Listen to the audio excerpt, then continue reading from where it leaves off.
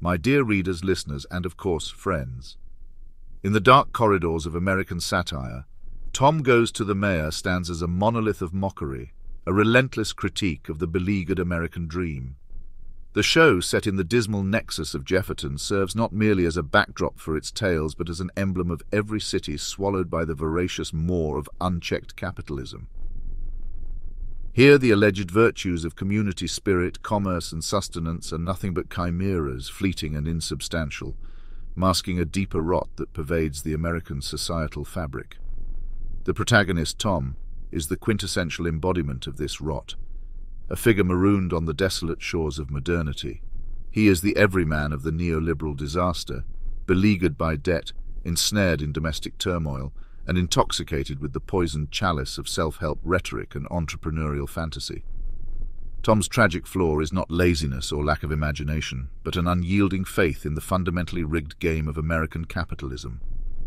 Each of his ventures, driven by desperation and naivete, is doomed to failure, not by personal inadequacy, but by the systemic predations that define his reality. The mayor, in this tragicomic tableau, is the embodiment of the system's perverse incentives. A figure of authority twisted into a grotesque caricature, he orchestrates scenarios that promise upliftment, but deliver ruination.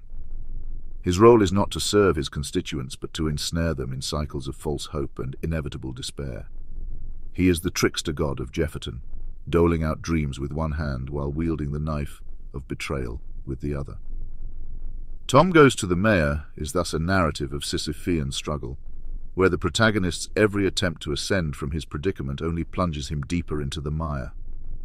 The series is relentless in its depiction of this struggle, employing absurdity and surrealism not for mere comedic effect, but as tools to expose the cruelty and absurdity of the protagonist's reality. Through this lens, the show becomes a powerful allegory for the plight of the modern individual, caught in a web of economic exploitation and social alienation. Moreover, the series serves as a damning indictment of the ideologies that underpin the American socio-economic order. It lays bare the hollow core of the myth of self-made success and the cruel joke of meritocracy in a system inherently designed to consolidate wealth and power at the top.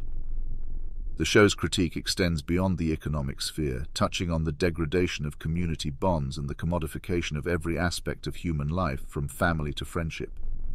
In essence, Tom Goes to the Mayor transcends its medium, becoming a vital piece of cultural criticism.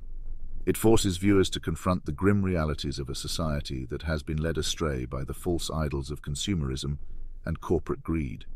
The show offers no solutions, no happy endings, but in its bleakness it achieves a profound resonance.